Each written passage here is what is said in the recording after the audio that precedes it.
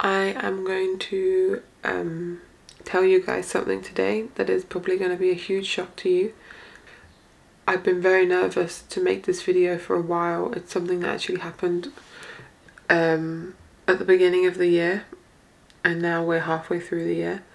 It's something that I think a lot of you have kind of already figured out. I can see from my comments and stuff that you guys have been asking questions, that you've kind of like sensed something's been going on, or just noticed my situation from my videos and have kind of guessed, which actually you guys did that when I was pregnant as well, so I'm very impressed, mashallah. Some of you are very intuitive. I'm not going to cry in this video, by the way. I've made a conscious choice to make sure that there are no tears in this video. I want it to be, I don't want it to be emotional. I want it to be more factual and beneficial. So don't think I'm cold because I'm not crying. I am purposely holding back a lot of emotion because I really want this to, I don't want to make a drama out of this. I just really want it to be, look, this is what happened. I'm moving on. Here's some facts for people that can help them if they're going through a similar situation. Khalas. Sultan and I are divorced. We got divorced very soon after Khadija was born. Alhamdulillah. It's important to say alhamdulillah in our tough times as well as our good times, I think, because everything's down to Allah. And actually I was watching a lecture from Mufti Menk, and he said that our divorces are written for us. So the same way our marriages are written for us, our divorces are written for us. So this divorce was written for me before I was even here. So I can't complain, alhamdulillah. It's part of my plan.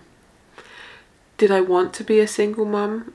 No, of course not. Nobody wants to. But it's a test.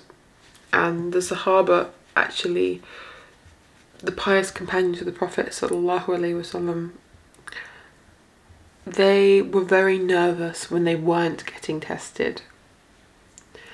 And I hold on to that because, yes, the test is hard. There are much harder tests, alhamdulillah. There are much harder tests.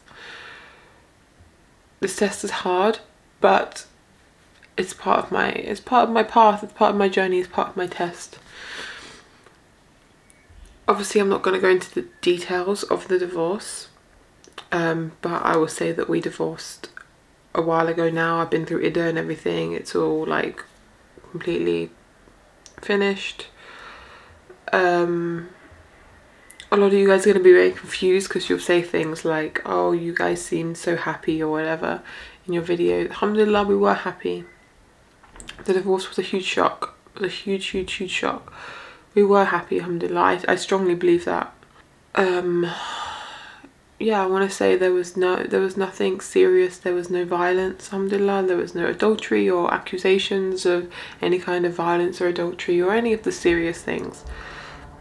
So what happened when I got divorced is shaitan came to me strong. And a lot of people who are converts to Islam, yes, they lose their faith when they go through things like this, or they kind of come off the deen and come back on. Alhamdulillah, I never came off the deen, but it shook me a little bit. I can't lie, it did shake me a little bit. Alhamdulillah, I'm back and strong now, and you know, I really put it down to my Islamic education. Like the fact that I'm going through an Alamiya program, it helped so much. I didn't have a choice to just leave Islam because Islam is in my everyday life because of my education, alhamdulillah. So I really think Islamic education is so important. And yes, it did shake me a little bit. Like I think it would everybody. But the true believers are strong with Allah in their good times and their bad times. And it's important to stay with Allah. And I had a lot of waswas, like I had a lot of whispers from shaitan saying to me like, why would Allah do this to you? Alhamdulillah, like, who am I to think I'm so special that I'm not going to get tested? Like, astaghfirullah. And saying things to me like, oh, men are horrible, or men are this, you never want to be around men, you don't want to be with men, you know, all these horrible like gender war narratives we're being given nowadays. There's so much online about gender wars. I actually despise it. I really hate this gender war stuff because it's just putting barriers between men and women, and men and women are like, if men and women can't be together, then there's not going to be any goodness in this world, because how are families ever going to raise good loving kids that can feel empathy and be good human beings when they grow up, if men and women can't be together? Like, the gender war thing, I think is so horrible, and I strongly recommend anyone to stay away from that kind of content. The gender war content, it's so horrible. Like the kind of things they say, like, oh, men are dogs or women are dogs. It's like, if you said that about a race, if you said like, oh, white people are dogs or black people are dogs, like, people would say to you, you can't say that stuff online. That's racist. Why are we allowed to say about the opposite gender? Anyway, yeah, so a lot of waswas about that, and Shaitan will constantly come to me and say, look, you're a single mum with a child. No man's ever going to want to be with you. That's it. You lost your chance to ever start a family. You know, all these kind of things. And yes, a lot of men are not going to want to be with me. That's okay. I don't want to be with every man.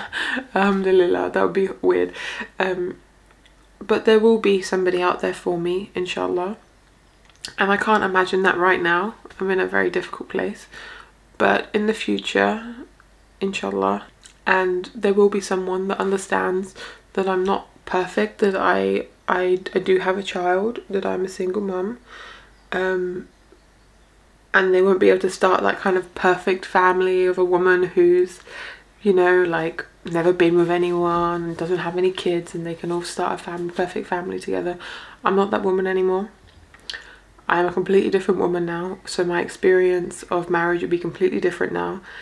And as well, like, obviously Sultan and I met when I was quite a new Muslim, so I've come a long way in my religion since then as well. So I'll be looking for completely different things the next time round.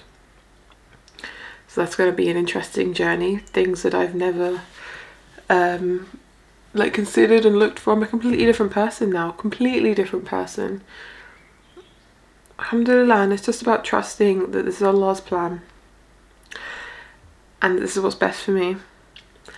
And I'm sorry if this is a shock to you guys. I'm sorry if it's made you guys wary. But yeah, this is what's happened, and it's about moving forward. And you know, my YouTube channel's been going for like 2.5 years now or something. So you guys have been on a journey with me. Like, you've been on a journey from when I was a very new Muslim to my Umrah to having a child. Like, oh my God, you guys have been on a journey with me, alhamdulillah. And I absolutely love you guys, and I'll always love you guys no matter what happens, and I'll always be honest with you, inshallah.